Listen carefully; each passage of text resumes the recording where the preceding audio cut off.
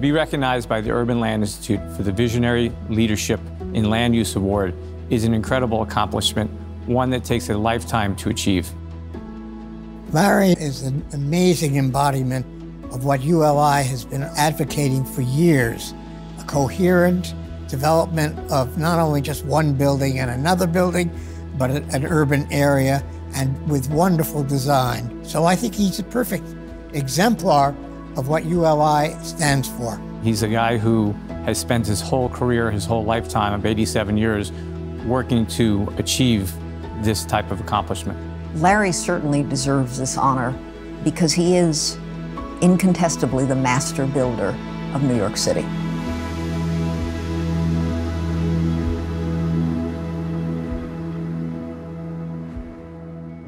Larry started from very humble beginnings. He was an office broker with his father and then decided that they should own office buildings and started investing in properties in New York City. It was in the early 80s that he was transformational in taking certain neighborhoods and changing them by the properties he bought and how he operated them or what he built. And then the game changer. Larry was able to purchase the World Trade Center in 2001. It's well known now that Larry won the bid, and there was much rejoicing, and he began to tackle the issues attendant to the old World Trade Center, and then 6 weeks later, 9/11 came.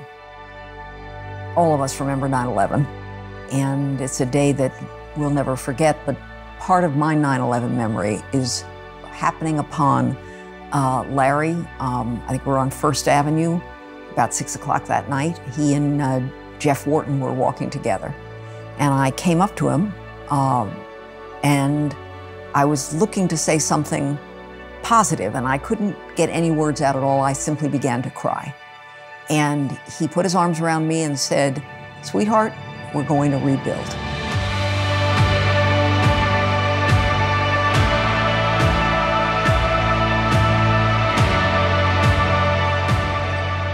Certainly after 9/11, there are people like him who could have walked away, and I don't think anybody would have blamed him. But that's not what he did. He doubled down his dedication and passion to rebuilding here, what that meant symbolically, but what it meant tangibly for the city.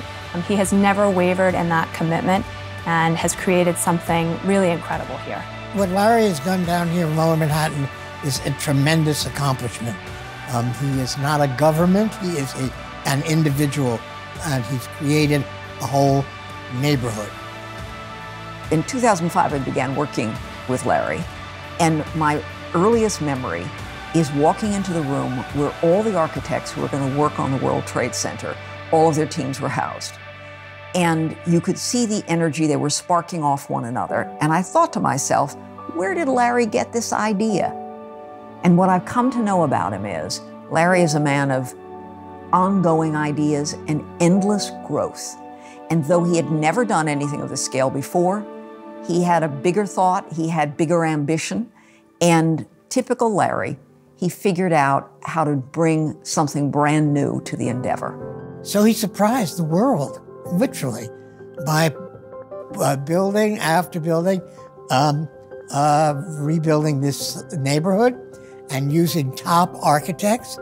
He made a neighborhood again. The entire Lower Manhattan community has really changed so dramatically in the last 5-10 years since these buildings have opened.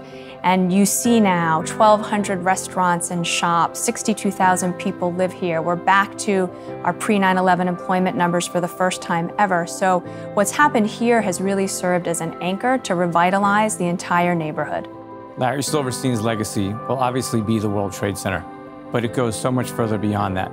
He's incredibly philanthropic, and he is a mentor to so many people in the industry, young and old. Larry founded the Real Estate Institute at NYU in 1967, and at the time it was an idea really ahead of its time. I think what we've seen since then is that a very small cohort of working professionals in New York City has grown into the largest academic real estate program in the world. And all of our students owe a deep debt of gratitude to Larry's founding Shack Institute. I look at Larry's involvement with all the different art forms, graffiti art, street art. You just have to realize, Larry's from Brooklyn, and he's experienced this city over many, many decades. and learned to appreciate the texture of the city. And of course, he picked up early on the energy and the communication that the people were doing through these art forms. And he's embraced it and has incorporated it into some of the public spaces that he makes available in his buildings. Why is Larry so philanthropic? It's who he is. I think he understands the importance of giving back to the community. So I'll never forget the day that I was accepted to NYU School of Medicine as a Silverstein Scholar.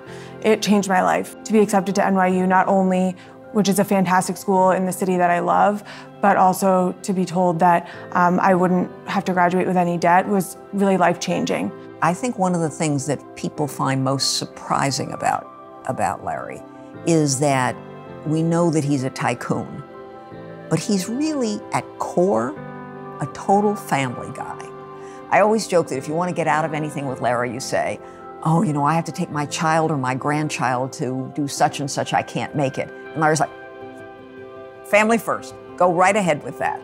My grandfather treats everyone like his family. He doesn't treat anyone as if he's their boss. He doesn't treat anyone like he's above them.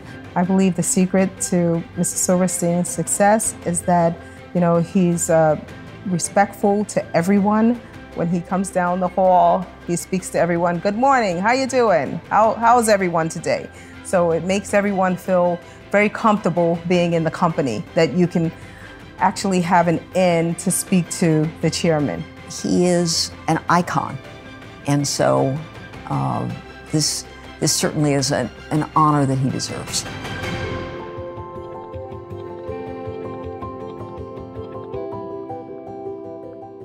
Surrounding yourself with the right people makes all the difference in the world.